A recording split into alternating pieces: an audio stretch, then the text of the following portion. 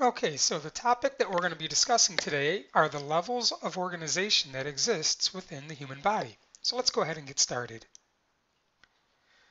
So before we go into the levels of organization, I want to talk about cells and how they become specialized. Well, here's an egg cell with 23 chromosomes in it. You might remember that egg cells are haploid. And on the night of fertilization, a bunch of sperm cells, which are also haploid, a bunch of sperm cells are released from the father. Now, only one of these haploid sperm cells is actually going to penetrate and fuse with the egg, and that creates again what's called a zygote, a fertilized egg created from the union of the nucleus of the sperm and the nucleus of the egg. Ultimately, the rest of the sperm cells are going to eventually die, but what we're left with is a zygote. Let's talk more about this. So that zygote is going to divide by the process of mitosis, where the one cell zygote divides and becomes two cells. The two divide by mitosis to make four. The four become eight. The eight becomes 16.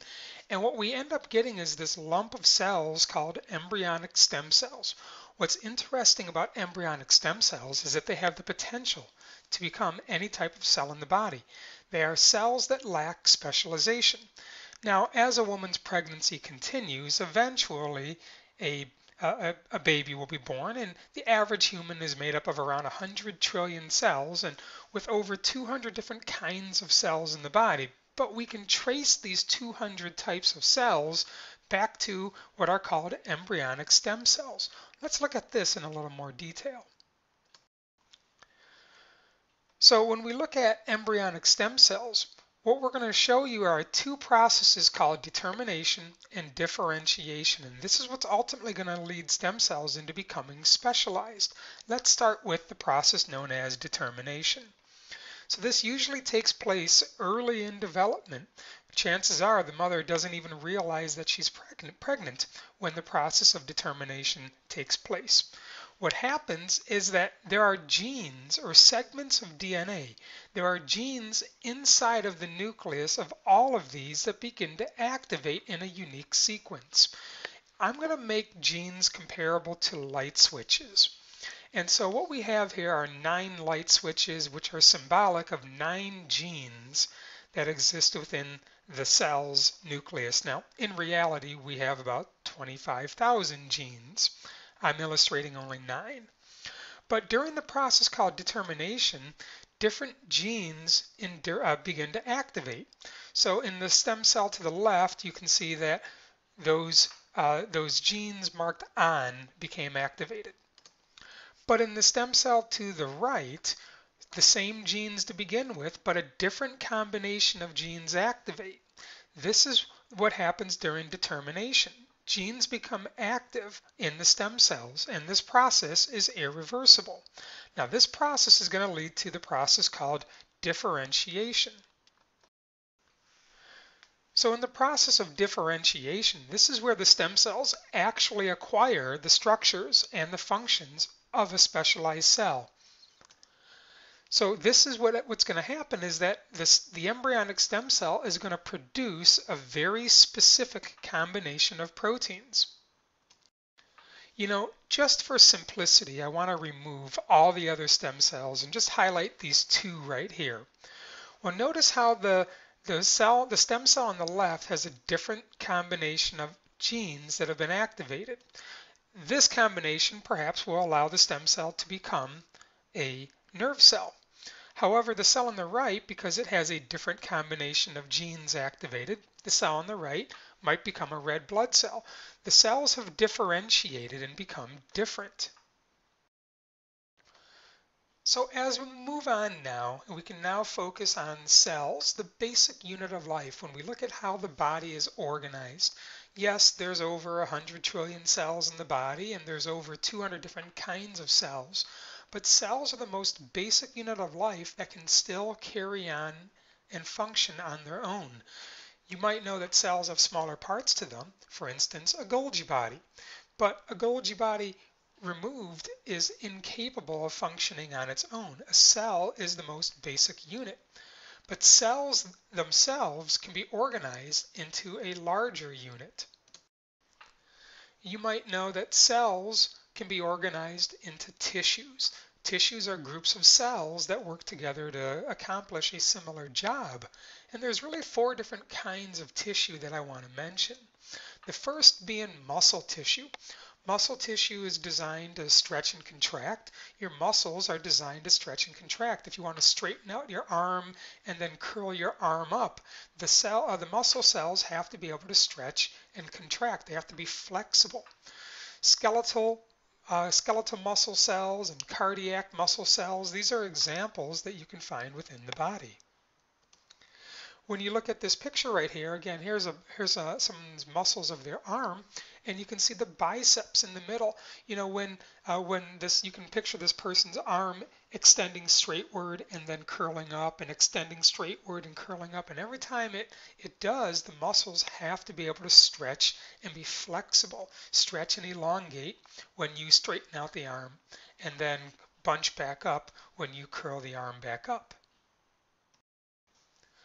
So a second type of tissue is what is called connective tissue. The reason for the picture here is because bone, fat, tendons, these are examples of connective tissue. Another example you're probably familiar with are called ligaments. We'll talk more about ligaments in just a moment, but again, the purpose of connective tissue is really to support the body. So in this picture of the knee here, if you imagine your leg, well, your big leg bone, your big thigh bone is called your femur, and beneath your femur you have your shin bone, also called your tibia. Well, these 2 bones are connected by ligaments. Ligaments are connected to your femur and your tibia to really hold your bones together. You may have heard of the blue ligament called your ACL and the green ligament called your PCL, but there's also other ligaments that are colored in gray. Well, you can imagine that these ligaments can be torn the more stress you place on them. You know, sports such as tennis, volleyball, basketball, football, sports where you constantly start, stop, change directions, jump, put a lot of stress on these ligaments to the point where they could actually rip and tear off of the bone, and then they need to be surgically repaired. But the purpose of ligaments is to support the body. In this case, these ligaments support your body by connecting bone together. So a third type of tissue is called epithelial tissue. And this is the tissue that's really that covers and protects parts of the body. In the picture, we see various layers of skin cells. Skin cells are great examples of epithelial tissue. You also have epithelial inside of your stomach, lining the inside of your stomach, covering and protecting the inside of your stomach against the digestive acids that help to break down our food. And so here's a picture of some of the different kinds of epithelial cells, but again, notice that they all really cover and protect. That's the purpose of epithelial cells. And the final type of tissue I want to mention is called nerve or nervous tissue. And the purpose of nervous tissue is to transmit electrical signals to and from the brain. You know, if your brain wants to send a signal to the foot, maybe you're playing a game of soccer and you want to kick the ball, your brain will send a message down your spinal cord eventually to the muscles in your foot. And in between your brain and your foot is a bunch of nerve tissue that is designed to send those electrical signals. Well, what about the next level of organization? You have what's called an organ. An organ is simply a collection of tissues. In the picture we see, for instance, lungs. Lungs are two organs that are made up of a collection of epithelial tissue, connective tissue, muscle tissue, and nervous tissue. All types of tissue make up what we call lungs. And lungs are just one kind of organ, of course. Of course, the heart is an organ made from all types of tissues. The liver is an organ made from different types of tissues. And so the next level of organization up would be an organ system. It's a collection of organs that all work together to accomplish a purpose. In the picture, it's the organs of the respiratory system. You can see the lungs and the trachea and the larynx and the pharynx. These are all organs that collectively make up what we call the respiratory system, and it's how we breathe. We obtain nutrition by the breakdown of food. The esophagus, the stomach, the small intestine, the large intestine. These organs help to break and digest our food so we can obtain nutrition.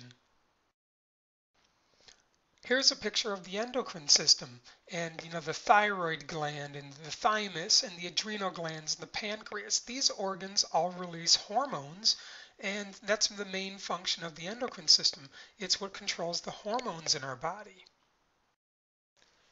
And so ultimately we come to the upper level of organization. It's simply the overall organism. The human body is made up of many organ systems working together. The human body is made up of a nervous system, a digestive system, an endocrine system, a respiratory system, a circulatory system, a reproductive system. The list goes on and on. And the final analogy I would like to make would be these Russian figurine dolls right here. You've probably seen these before, where the small doll can be inserted into the next one up and the next one and the next one. So for instance, cells, tissue, organ system, organism represents the different levels of the human body. And a bunch of cells make up a tissue, and a bunch of tissues make up an organ. A bunch of organs make up an organ system, and several organ systems makes up one organism. So I hope that analogy is clear to illustrate the levels of organization within the human body.